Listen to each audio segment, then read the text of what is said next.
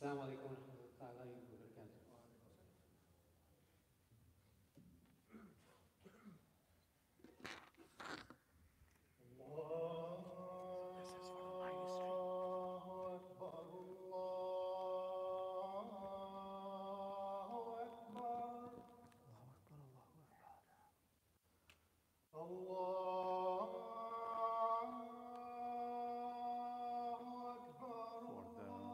For the salah, I'll give you another one, which is for the ruku and sujood. أشهد أن لا إله إلا الله.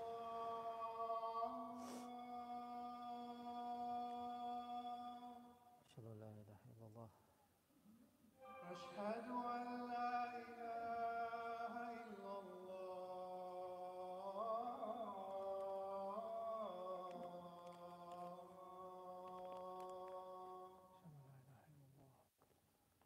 أشهد أن محمدا رسول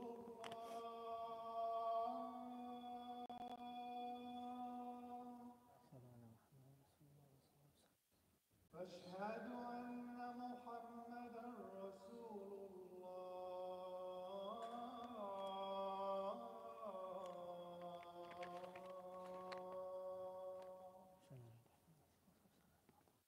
حي على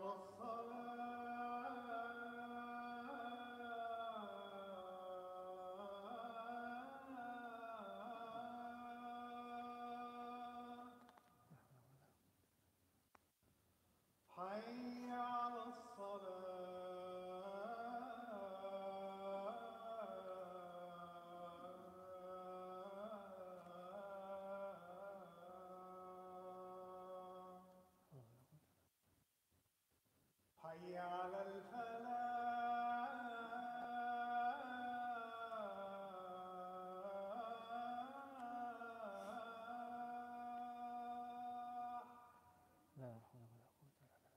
حي على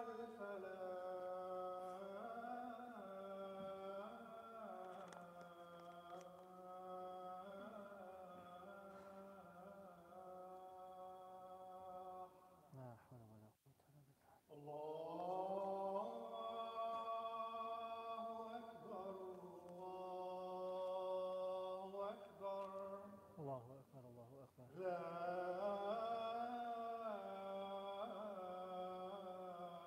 إله إلا الله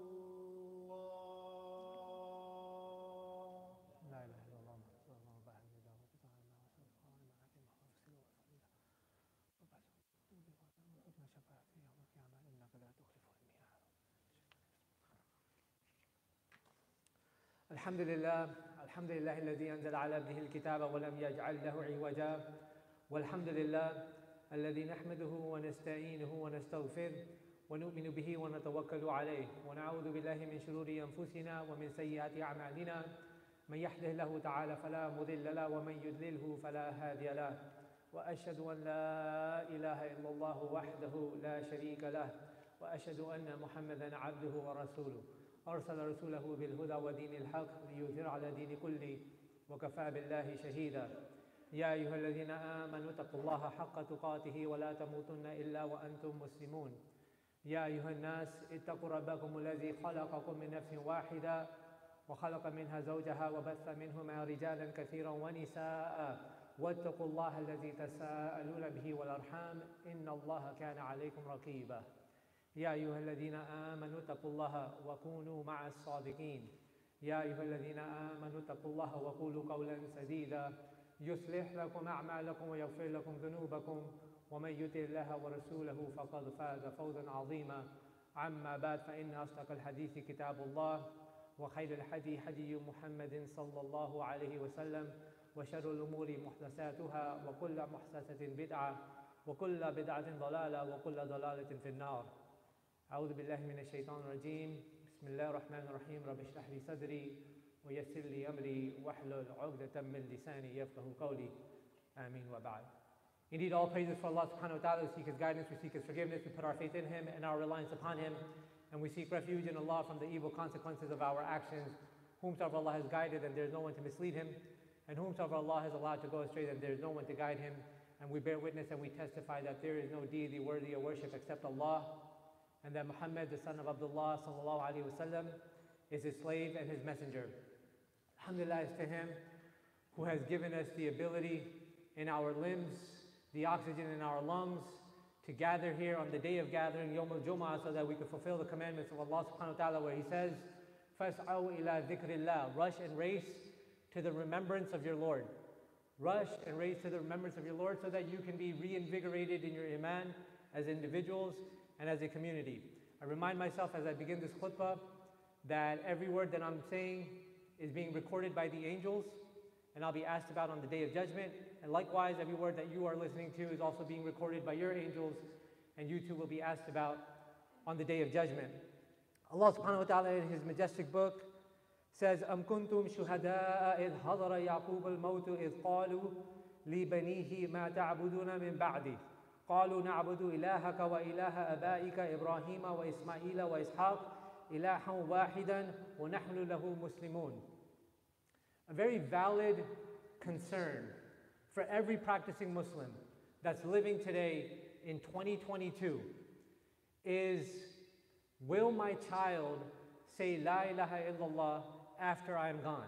Now, it's not promised the sequence of who goes first, whether our children will return to Allah subhanahu wa ta'ala first, God forbid, or we go first, but it's a concern and it's a very dominating, top of mind sort of concern for everyone that has a child that's growing up in the schooling system here in the United States, or is thinking about having children, or is, now grandparents and now guiding their children with their grandchildren. And so, often we'll find ourselves at family gatherings, at barbecues that you might be at this weekend, and so on and so forth, and people present the three modes of schooling. And of course, we have to do everything as believers to position our kids for success in this dunya, but more importantly, the akhirah. But then there are situations, as in the situations of prophets, like Nuh alayhi salam. And these are the exceptions, where there's divine guidance and revelation coming, and he's instructed to build the ark, and yet his son goes in the opposite direction. And so he goes astray. And so we see this happening even to the prophets.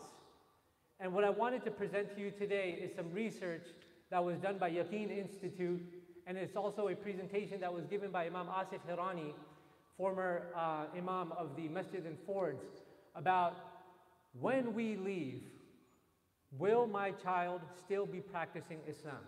And this, in fact, the ayah that I recited earlier was the overwhelming concern in this scene where Yaqub alayhi salam, right, his nickname is Israel, from Bani Israel, because the children that he had would then go on to become the children of Israel, where all of the prophets would then come. And on his deathbed, his overwhelming, predominant concern is, what will you practice and who will you worship after me? And he gets that peace of mind and heart where his children say that we will practice what your religion is. We will worship your Lord and the Lord of your forefathers, Ibrahim, Ismail, and Ishaq. And that we are from the Muslims. We are from those that submit. And so I wanted to present to you this body of work that was conducted under the supervision of Imam Salah ibn Humayd. He is one of the 9 Imams of Masjid al-Haram. And there were a consortium of 31 scholars that put together a body of work of 12 books. And they deduced this and filtered this down to 5 elements, which is not exactly rocket science, right? The idea is that you tie your camel and then you put your trust in Allah subhanahu wa ta'ala. It was observed about the Prophet ﷺ that in his preparation, when you observed him, you thought that he didn't rely on Allah. But then when you looked at his reliance on Allah, it looked like as if he wasn't preparing. And so both have to be there. Preparation as well as reliance and tawakkul on Allah subhanahu wa ta'ala. And so, without further ado, what were these 5 elements that these scholars came up with? The first thing, of course, was the family environment. The Nabi alayhi salatu wasalam, he said that every man and woman is a shepherd and that you are in charge of your flock. That we are held accountable in front of Allah subhanahu wa ta'ala of how we mold and shape our kids.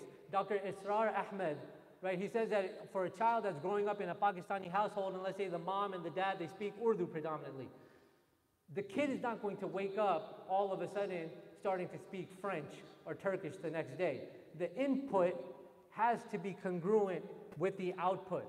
And similar was found in the research study that was done by Yaqeen Institute. Now that paper took mostly the experiences, religious experiences of Jews and Christians, but it's extrapolated into the Muslim diaspora as well, that the family environment is extremely important. You know, today we have to enlist our kids in programs. It's very difficult. If you go onto the basketball courts, they're mostly empty. Kids don't voluntarily go out and play, ride the bikes around the neighborhood, play on the playground, and so on and so forth. You have to enlist kids into programs nowadays, whether it's swimming or fencing or basketball or soccer, whatever it is. And I remember Sheikh Abdullah Uduro was talking about that when you're driving with your child and they're sitting in the car and there's a moment of silence and you're thinking about whatever it is, something that happened at work, something that happened at home, and all of a sudden your child speaks and he asks a question. That is the moment that you need to pay special attention, because that is something that's been mulling around in their heads for quite some time. That's something that they've been marinating on for quite some time, and they have this moment with their father, right? Sons have an affinity to their father, usually daughters have an affinity to their moms. And this is their time that they ask this question, and this is the time that you should pay special attention. Another scholar, Ibrahim Hindi, he says that we call this in our family AMA, ask me anything. You want to ask me about girls, you want to ask me about sex, you want to ask me about drugs, you want to ask me anything about Allah subhanahu wa ta'ala, the deen, why do we pray, why is God there, you know, why do we do this, why do we do that, why is this halal, why is this haram, right? This is your opportunity to attentively listen. You don't have to react right then and there. This is your opportunity to listen. And you may not have all of the answers. You may need to go back to Sheikh Yasser Fahmi or somebody that is a trusted scholar in your community, a chaplain that's in your community, and ask them, my son, my daughter asked such and such. Because truth be told, today the tidal wave of what's against you, outside of what our scholars of the past have always told us, nafs, hawa, dunya, and shaitan, now we have perennialism, atheism, LGBTQ movement, which, mashallah, this masjid has done a phenomenal job of, you know, countering that narrative. But you have all of these things that are coming at the children, and it's right at their fingertips. And we have to understand that our kids, you know, starting from 5 years old and onwards, they have access to this information, and they're not dumb. You can start on a Friday and go down the YouTube rabbit hole, and by Monday you're an atheist. And so all of these studies have found that open communication with your kids is of paramount importance. One thing that you can start to institute immediately as a family, if you're not doing it already, is having a set time for dinner with the family. That you and your wife get on the same page and say that at this time, everything turns off, all the screens go into a basket, and we're forced almost to communicate, right? And this is where open communication happens. And it could be mundane conversation. How was your day? You know, what do you think about this? What do you think about that? And being interested in what your kids are interested in. And so if you have a culture gap with your kids, if you're first generation, you have a particular obstacle that you have to get over, is the language barrier and the culture barrier, because you just came over to the United States. If they're talking about Fortnite, start to learn the characters that are in Fortnite. If they're talking about some sort of anime, start to learn what that's about and start to communicate with your kids. The Prophet ﷺ, he saw that, you know, from Hisham al-Awadi's book, Children Around the Prophet, he makes a mention of this. This kid, his parrot, his sparrow died. A bird died, right? The Prophet ﷺ, think about it, he's governing the Muslim Ummah. He has the Jews, he has the Aus and Khazraj that he's, you know, trying to reconcile between. He has all of these political issues. He's got his wives. he's got his own children, and the parent of this child dies. And the Prophet ﷺ, he comes into a gathering and this kid is there, and he takes the time to ask him, what happened to your parrot? What happened to your bird? Tell me about your bird. He's taking a keen interest in the child. And what did this do? This sort of love, this sort of interest endears the child's heart towards the parent. So the family environment was the first thing and the most critical foundational block. You built this masjid on a strong foundation so it could hold this dome and the minarets that it supports, right? The foundation starts with the family environment. The second thing that these scholars mention, you know, some of the conversation that you'll have in these barbecues and these gatherings is, well, I send my kid to Islamic school. And that has its pros and that has its cons. And I can speak from all three vantage points because I'm a product of the public school system, Franklin school system, right? Not the greatest, not blue ribbon. My kids have gone to both Islamic schooling as well as homeschooling. So all three modes of schooling are discussed in these gatherings. So then the other brother will come out and say, well, we're paying hefty property taxes and we're in a blue ribbon school system, so I send my kids there. And then the third will come out and say, well, we're in homeschooling and it's the best of both worlds. And then somebody will attack them and say, you know, with the misnomers, well, you have your kids compartmentalized and aren't they going to be socially inept and all of these things, right? And now that doesn't really exist as much anymore because you have all these co-ops, you can include them in so many programs and so on and so forth. But anyway, every parent defends their position as to what they chose for the mode of schooling. Certainly, if you put them in public school, there is going to be a spiritual deficiency. There is. What these scholars suggested is, in their studies, Islamic schooling. Okay, now you may agree or disagree, but the fact remains that those 7-8 hours of the day, they are with teachers that are teaching them Islam, obviously also the secular studies as well. They are with students, and they are with like-minded parents that have put them here. Right now, every school has its own flavor, conservative, traditional, some are more liberal, and so on and so forth. So you do what fits your lifestyle, but if your kids do go to public school, then understand that you will absolutely need to supplement. And the paper in Yaqeen says that after your family environment is channeling them into masjid activities. Al-Falah has to be a center that is bustling with youth-oriented activities, right? The masjid has to be bustling with youth-oriented activities. Also in public school, what we may categorize as the sins or the bad things are the normative. Understand that drugs, premarital sex, and all of these things is the normative. Not only is it the normative, it is encouraged in public schools. It's encouraged. You get a high five, you get a pat on the back if you participate in those things. In an Islamic school environment, it's clearly the outlier. Now that said, I do want to caveat this point by saying that we do have boyfriend-girlfriend problems in Islamic schools. We do have drug problems in Islamic schools. And if we are asleep at the wheel and don't think that that's happening in Islamic schools, we have to wake up, right? And it goes back to number one, the family environment. We can't think that even if our kid goes to an Islamic school, and this is not by any means a promo for any of the amazing Islamic schools like Nur al-Iman and others that are out there, but even if they go to an Islamic school, you cannot go on to cruise control. You can't go into autopilot mode and say that the school will do everything, right? Because your kid might be with the bad apples. And now that brings me to point number 3, the friends circle. The friends that your child chooses. And you have a responsibility in being actively involved in knowing who their friends are, who their parents are, and if you have some like-mindedness going there. The Prophet ﷺ said, right, that you will be on the deen of your friends. You will be on the deen of your friends. Right, in the self-development genre, they say that you are the average of the 5 people that you hang around the most.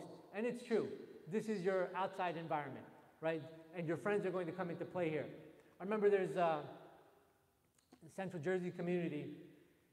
You know, sometimes Islamic school has become almost a socioeconomic status. My kids go to private school, my kids go to Islamic school. I check off the German car in my driveway, my 3,500 square foot McMansion, and Islamic school. It's part of, you know, it's kind of the par for the course these days to kind of, you know, say in a gathering. And, you know,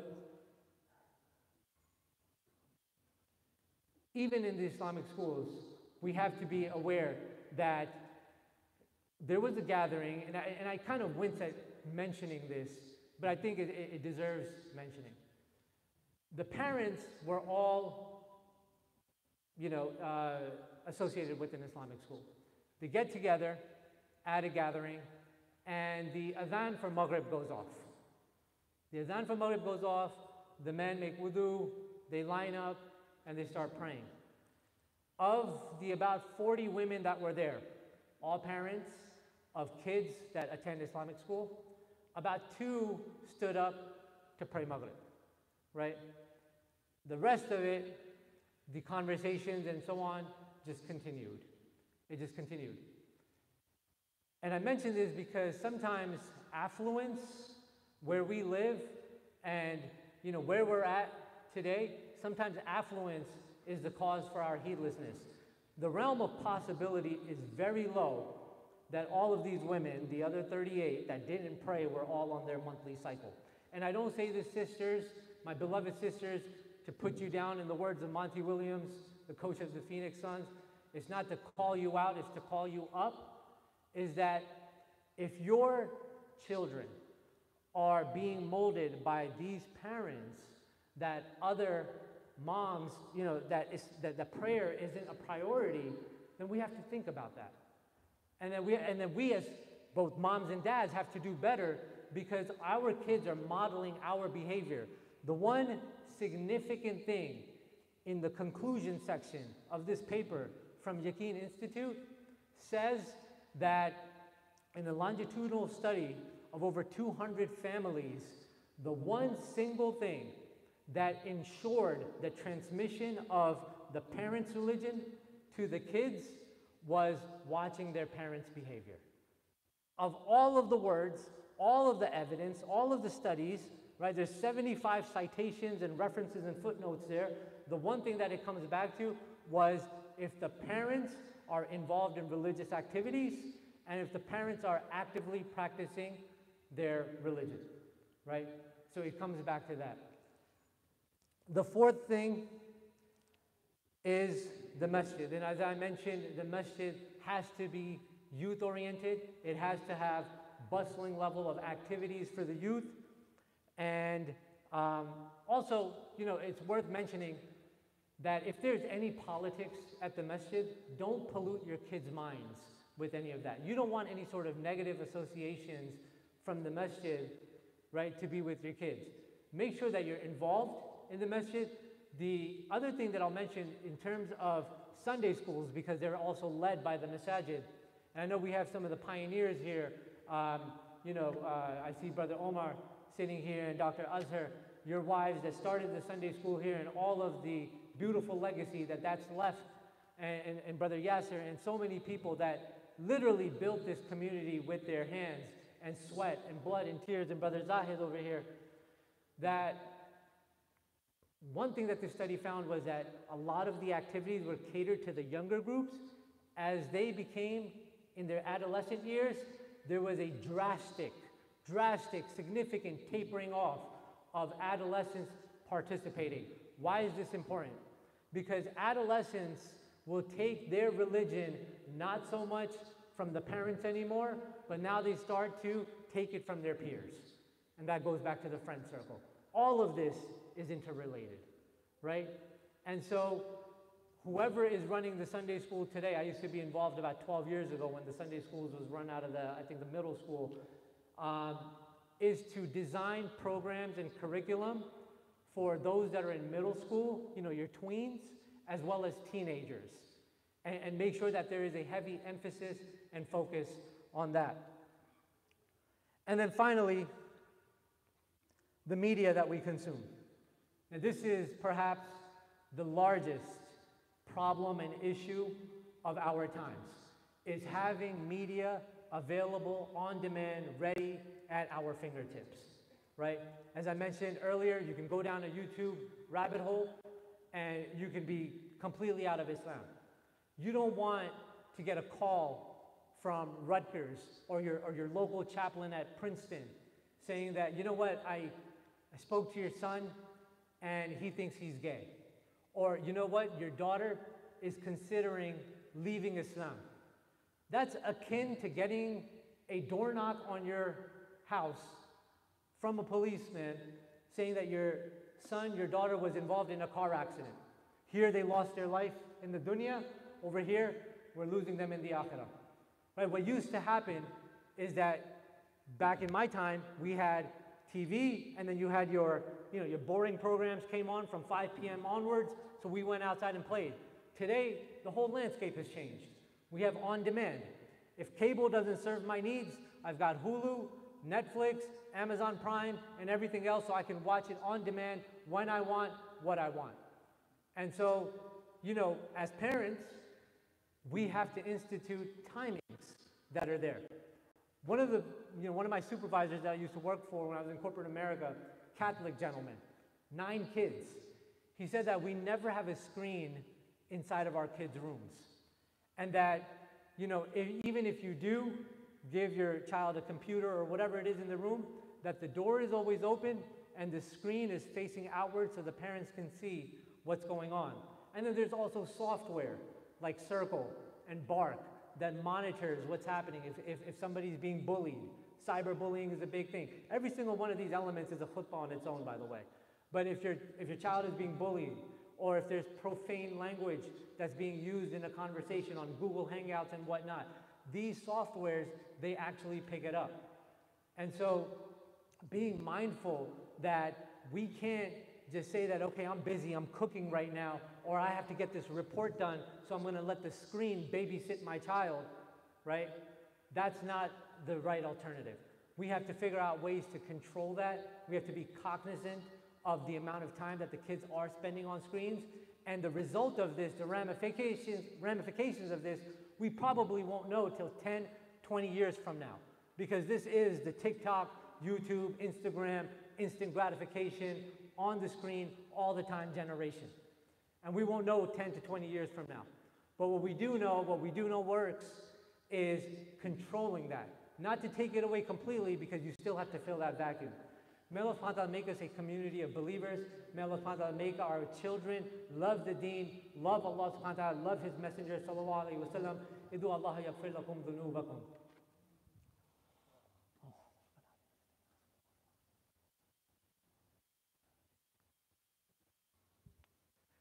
بسم الله الحمد لله والصلاة والسلام على رسول الله وعلى آله وصحبه ومن والاه اللهم صل على سيدنا وحبيبنا مولانا محمد وعلى آله وصحبه وسلم تسليما كثيرا كثيرا كثيرا وبعد. As I wrap up this khutbah, and I apologize for going over by a few minutes, I just want to summarize the 5 elements that these 12 scholars, that these 31 scholars in this 12-volume book put together is the family environment, the schooling, and supplementing that schooling with whatever is lacking, the masjid, and being fully involved as a parent in those religious activities, the friend circle, and then the media that's being consumed. And after you've done all of that, that's when you put your tawakkul on Allah subhanahu wa ta'ala. Now, there's a movie with Amir Khan called Dangal, right? Maybe some of you have seen it, where during the training period, he throws his daughters, right? The daughters, he always wanted a son, and long story short, he wants to turn them into wrestlers. They become Olympic wrestling champions for India. And he throws them into a lake, and he tells them to swim on their own. And he says, Papa hamesha nahi honge. Apni jang khud se ladni padegi. That dad isn't always going to be there for you. You're going to have to fight your own battles.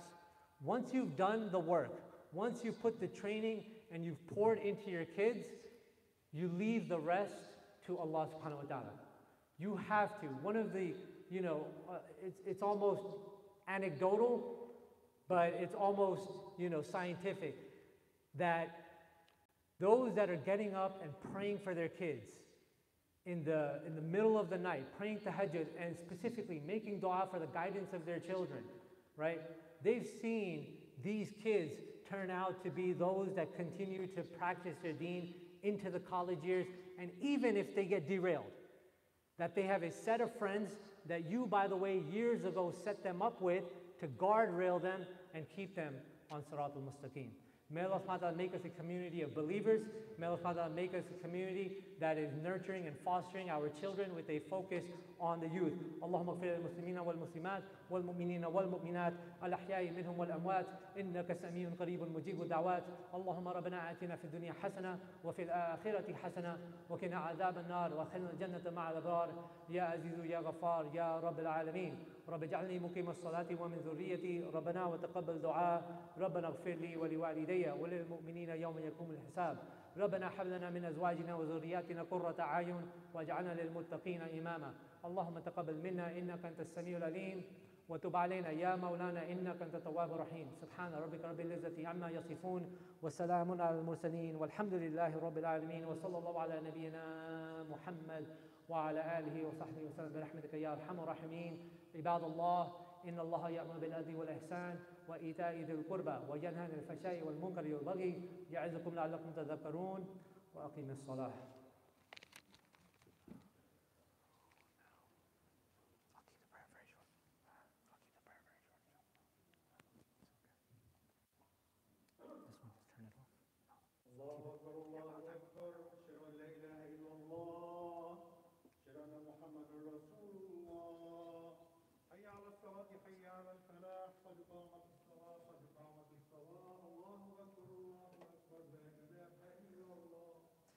دائما أبدا لا إله إلا الله استووا استقيموا واعتدلوا. Straighten the ranks, close the gap between you and the person next to you. Do not let shaitan penetrate the ranks of the believers and pray as if it's your last prayer.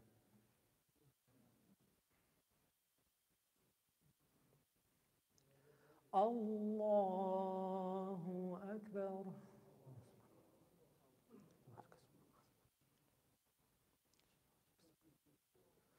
الحمد لله رب العالمين الرحمن الرحيم مالك يوم الدين إياك نعبد وإياك نستعين اهدنا الصراط المستقيم صراط الذين أنعمت عليهم غير المغضوب عليهم ولا الضالين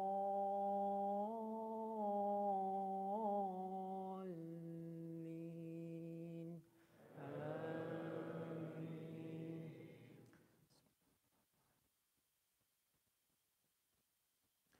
إذا زلزلت الأرض زلزالها وأخرجت الأرض أثقالها وقال الإنسان ما لها يومئذ تحدث أخبارها بأن ربك أوحى لها يومئذ يستر الناس أشتاتا ليروا أعمالهم فمن يعمل مثقال ذرة خيرا يره ومن يعمل مثقال ذرة شرا يره.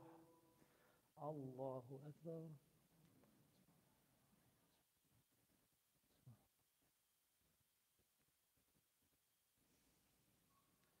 سمع الله لمن حمده. الله أكبر.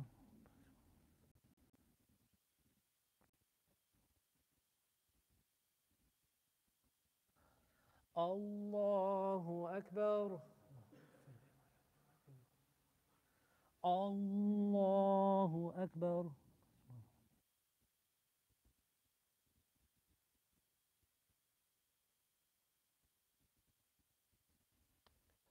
الله أكبر. الحمد لله رب العالمين الرحمن الرحيم مالك يوم الدين إياك نعبد وإياك نستعين اهدنا الصراط المستقيم صراط الذين أنعمت عليهم غير المغضوب عليهم ولا الضالين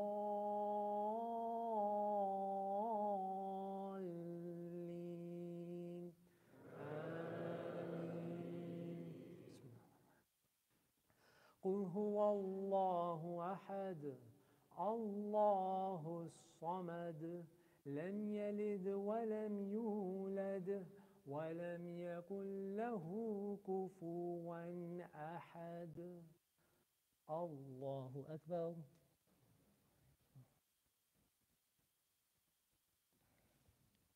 سمع الله لمن حمده. الله أكبر.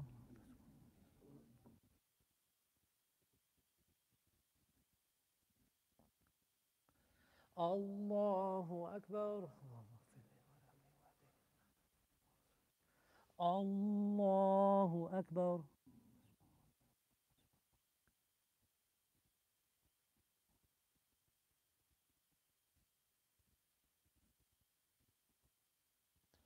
الله أكبر.